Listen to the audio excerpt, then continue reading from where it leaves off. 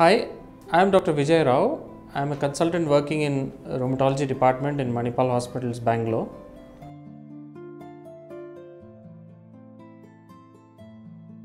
Mostly rheumatoid arthritis is genetically mediated, so a gene defect causes this.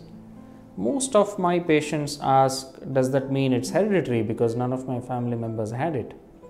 And the answer is no. Genetically mediated means the gene is altered in the patient's body, causing something called as mutation, and hence the function of the gene is altered.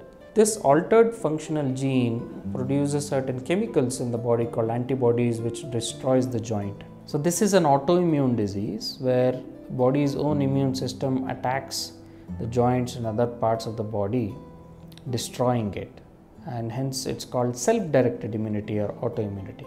One I've already listed, which is genetically prone people.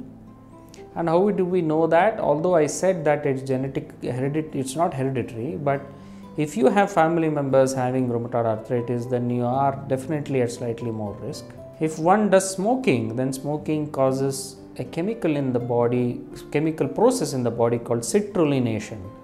This happens in the lungs, which produces antibodies called anti-CCP antibodies, which are basically like ballistic missiles attacking the joints and internal organs. So smoking, genetic abnormalities, strong family history, and sedentary lifestyle is certainly associated with rheumatoid arthritis.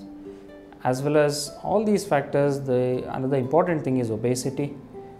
So being lean and physically active certainly gives you lesser chance of developing rheumatoid arthritis.